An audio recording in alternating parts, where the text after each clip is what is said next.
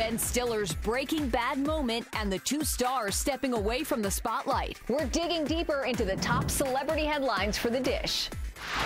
Ben Stiller is revealing a scary battle with prostate cancer in a new essay on the HuffingtonPost.com. Ben, straight ahead, please. The actor describing the moment he was told he was sick like a TV show, writing, "A classic Walter White moment, except I was me and no one was filming anything at all." Stiller reassuring fans he's now healthy, adding, "I got diagnosed with prostate cancer Friday, June 13th, 2014. On September 17th of that year, I got a test back telling me I was cancer-free. Glad to hear it, Ben."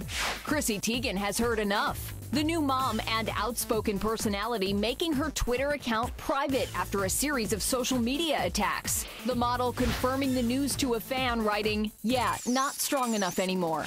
Chrissy not the only star taking a step back. What's wrong with being confident? Demi Lovato announcing to her fans she won't be in the public eye next year, tweeting, "So excited for 2017, taking a break from music and the spotlight. I am not meant for this business and the media." Lovato has come under attack for comments she made about Taylor Swift and her style squad in the new issue of Glamour magazine. The singer adding, "I get asked questions. I answer them. Sue me." For more on all of your favorite stars, find us on Facebook at Celebrity Page TV.